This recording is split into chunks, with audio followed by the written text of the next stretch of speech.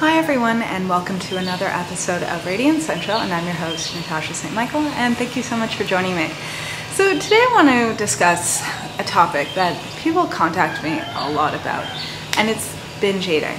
I get a lot of emails from people asking me how can they control that binge eating, that once they start they can't stop and they're always trying to control it, and they just feel like it's just this crazy mountain to be climbing. And if I had any suggestions or ways that someone can finally just let it go and move on from it. And this is a great question, and I have to say this is something I'm quite passionate about, because I've worked with a lot of people with this, and I've actually seen the one thing that really does the most. Okay, and this is the one thing that, interesting enough, a lot of times people are very resistant to. Okay, I would say 95% of the people that I've met and that I've worked with that had any kind of binge eating disorder or just compulsively overeating is that 95% of them, in the back of their mind or while they're binging, they have a dialogue with themselves about starting a diet the next day. It's kind of like they're in the throes of like overeating, and they're eating everything in the fridge, and they're out at the grocery store buying the cake and the cookies and the pizza. And in the back of their mind, they're telling themselves, okay, I'm going to do this now, but tomorrow I'm going to do that diet. Tomorrow I'm never going to be eating junk food again. Tomorrow I'm going to do that fast. Tomorrow I'm going to not eat anything.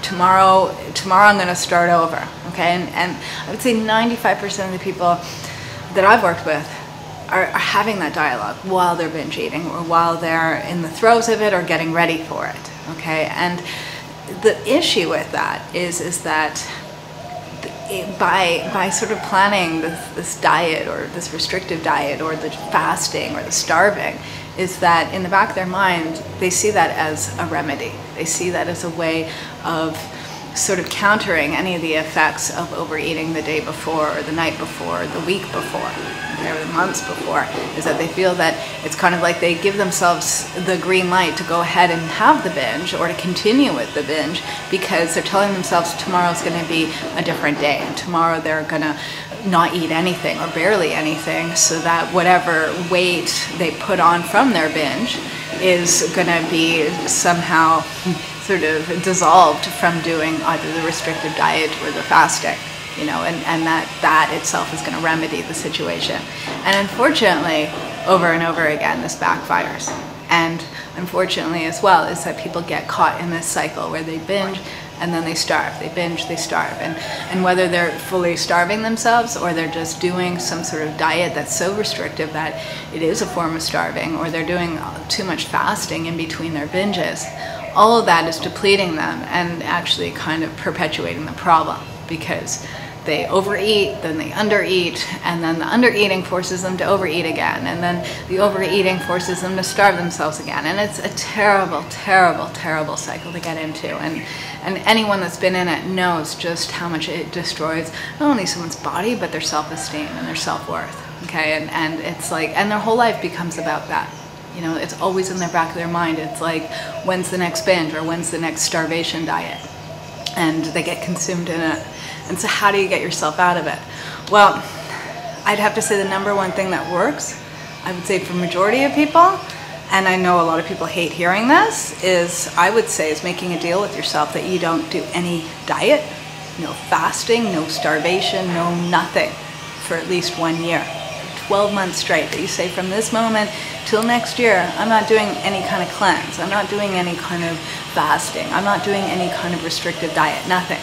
You're not changing your eating plan. Okay, and that you, by doing this, and it's hard maybe to see it now, but what ends up happening is that when you do have a binge and you're not allowed to fast the next day, and you're not allowed to have a diet, and you're not allowed to cut things out of your routine, is that you actually have to take responsibility for the repercussions of your actions.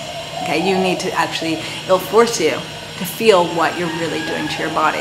Because when someone's binging and then the next day they're starving, is that they might feel lousy the first day that they're starving, but the day after that, they don't, if they're not eating much, then they're not feeling just how much that food has affected their body, because they're starving it off. And if you're not allowed to starve it off, then you have to feel for a few days just how much you're hurting yourself by overeating and by binging. physically. And a lot of times by actually feeling the effects, that could be one way to help you move in the direction of not having those binges, of learning that you can choose to have a binge or not, especially if you're forced to feel lousy the next day. And that if you're forced not to be able to have some sort of speedy weight loss to take off any of the pounds that you're taking on from that binge. And so over time, it might not be immediate, but over time, if someone doesn't allow them to do any kind of fasting or starving or cleanse after they've had a binge, is that over time, they do notice that they're less inclined to be doing it. Just because there's no way out of it. They have to face themselves. They have to feel what it's really doing to them. And no one wants to feel lousy. No one wants to have such a bad stomach ache from the food that they're eating and not being able to sleep and feeling like they're constantly carrying more and more weight on them. No one likes that feeling. And in fact, sometimes by feeling that bad and getting to that lowest point, that's what perhaps can help pick someone up and get themselves out of that hole. You know, but it's about not numbing it, but feeling it, embracing it, and learning that and accepting it. Because sometimes instead of running away from it or putting a bandage on it or numbing it out, and instead actually feeling the pain, feeling just everything that comes with that binge and with that lack of control and with all of that and what you're physically doing to your body, can you actually see it for what it is and start accepting it and start taking care of yourself, start loving yourself through it. Start healing yourself. But it's seeing it that way. Instead of running from it, run to it, to embrace it, and to take care of it. So that's pretty much my suggestion, is if you do find yourself constantly binge eating and overeating and you just feel like you can't control it and you're always reaching for the next cleanse and the next diet and the next fast and the next starvation mode, stop. And say to yourself, make a deal with yourself, I'm not doing a diet again for the next 6 months, the next 12 months, minimum. No way, no fasting, no starving, no nothing, 6 to 12 months. And just do that. And just let go of that for now and to see what happens and not to be scared of it and not to resist it either, but just make that as sort of the promise you make to yourself over the next 6 to 12 months. And then see where that takes you, because you might actually be surprised to see that, yeah, the first week, the first few weeks might feel a little bit strange and you might feel like, I need to be doing a fast, I need to control this binging. But you might notice that after a while, things actually start changing and the decisions you make with your food starts changing. And you do actually, instead of trying to control something, you naturally are able to handle things. Sometimes trying to control everything is what is sabotaging you in the first place. Okay, so do this experiment, try it out. You might actually be pleasantly surprised.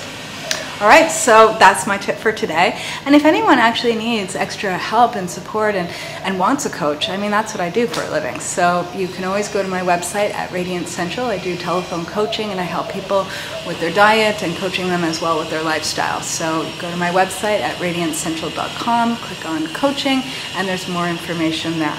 I'm wishing everyone a super fabulous day, and I'll see you again soon. Bye.